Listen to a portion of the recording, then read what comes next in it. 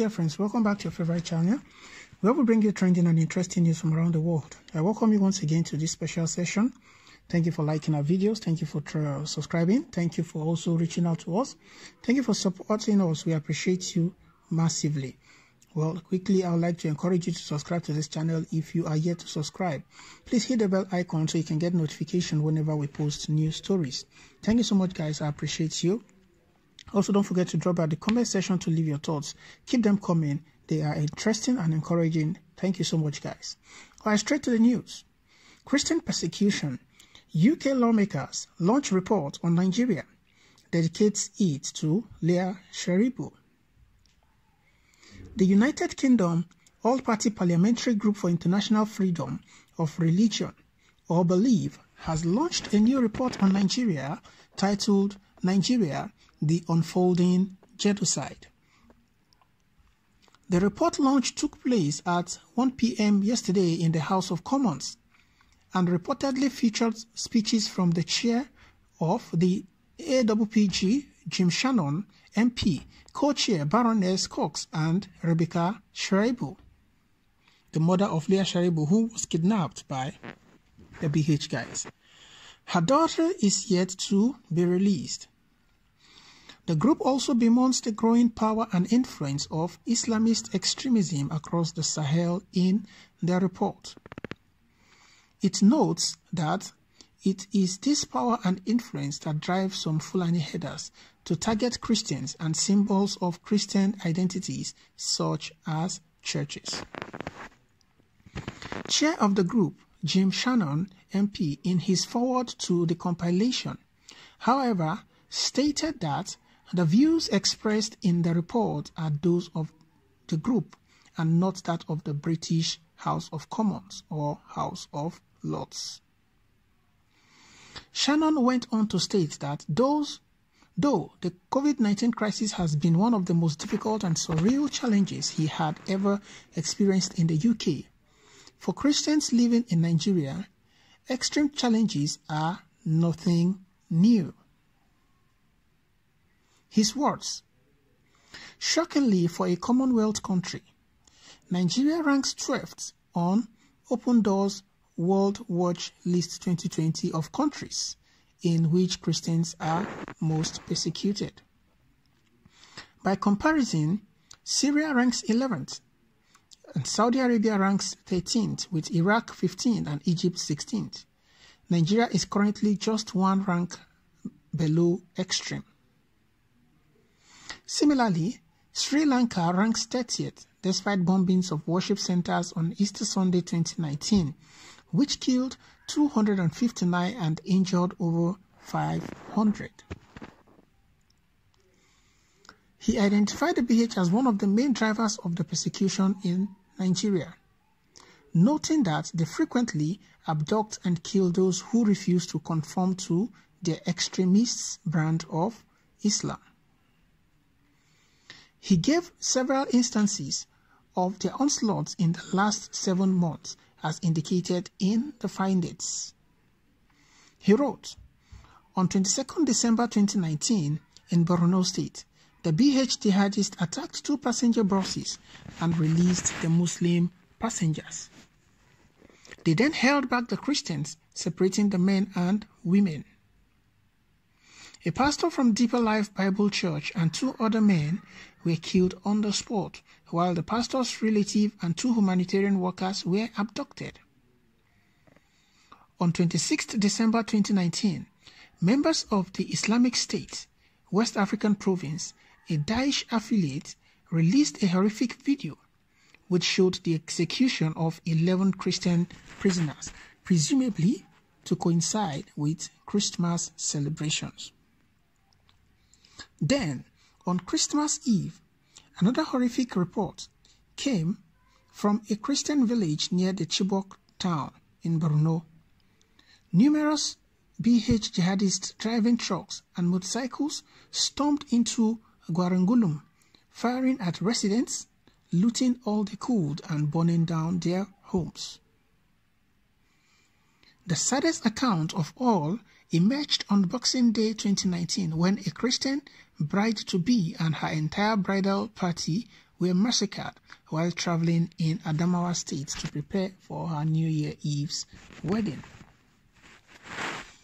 Father Francis Arizi, a Diocesan Communications Director of Nigerian Catholic Church, reported that Matabulu's, her sister Zainab, and 5 others were ritually slaughtered. He told Catholic News Service that they were beheaded by suspected BH insurgents at Goza on their way to her country home. He noted that though peaceable Muslims through collateral violence can also become victims of this cruel Islamist religious ideology, it is a destructive and divisive ideology which readily mutates into crimes against humanity and can pave the way for genocide. He noted further in the introduction that Fulani herdsmen have resulted in the killing, maiming, dispossession, and eviction of thousands of Christians. It is difficult for us in the West to sometimes even imagine this kind of suffering, so we must recognize the stories of survivors.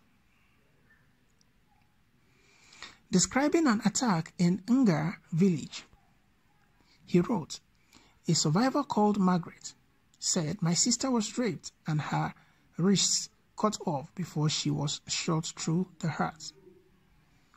They took my brother, his wife, and all their 6 children, tied and slaughtered them like animals.'" Similarly, Veronica from Dagon, Noma, said, "Another man attacked me with a machete twice, once to the neck and once to my hand. I was so confused. I lost consciousness. When I woke up, I saw my daughter on the ground. She was dead, with my chopped finger in her mouth." Antonia Aje from Karamai said, "I saw my brother-in-law's body on the ground, hacked to pieces by a machete. Our home is destroyed. The hospital was burnt. They tried to burn the roof of the church by piling up the chairs like a bonfire." Leah Sharibu, a symbol of collective struggle. He also brought to the fore the story of Leah Sharibu, whose mother, he said, he was honored to meet on a recent London visit. On Leah, he writes, 2 years ago, 14-year-old Leah Sharibu was abducted by Islamist extremists from her school in Dapchi, northeast Nigeria. There are reports that she was enslaved, raped, and impregnated, given birth to a child, and that she has been denied her freedom for refusing to convert to Islam as a precondition for her release. Leah represents the worldwide struggle both for freedom and religion and belief, and the unacceptable violence directed at women and girls. There are thousands of Leahs held all over Nigeria and across the world. He said, "The report is dedicated to Leah and the millions of others who suffer so unspeakably. Its purpose is to explore the drivers of conflict and to highlight the seriousness of the situation and the level of injustice that Nigerian Christians face." Shannon then suggests in his remarks that correction of the growing persecution of Christians in Nigeria should be a priority for the UK to help correct shortly. He also pleaded with his colleagues to spare a thought for those Christians who face not only a pandemic but also threats of violence and persecution that we can't imagine. I urge the UK and Nigerian governments to do all that they can to bring an end to this violence and bring its perpetrators to justice. The report looked at all the key issues surrounding the activities of Islamic extremists in Nigeria. It also made recommendations on the maintenance.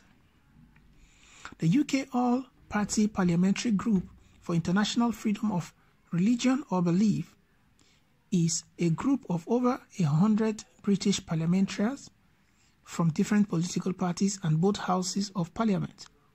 It exists to promote Article 18 of the Universal Declaration of Human Rights, which states that everyone has the right to freedom of thought, conscience, and religion.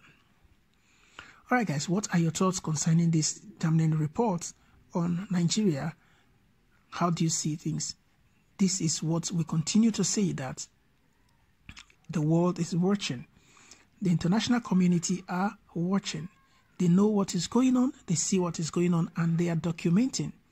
It is really, really sad that, we have this kind of bad image outside the country. And, when people are dealing with Nigerians, they tend to deal with Nigerians, with this kind of ideas or thinking and thoughts at the back of their mind.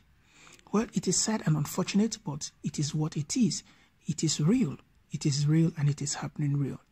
How long are we going to be in this particular situation? For how long are we going to continue like this? Well, guys, it is what it is. Kindly drop by the comment section. Let's know what your thoughts are. Don't forget to subscribe to this channel. Please hit the bell icon so you can get notification whenever we post new stories.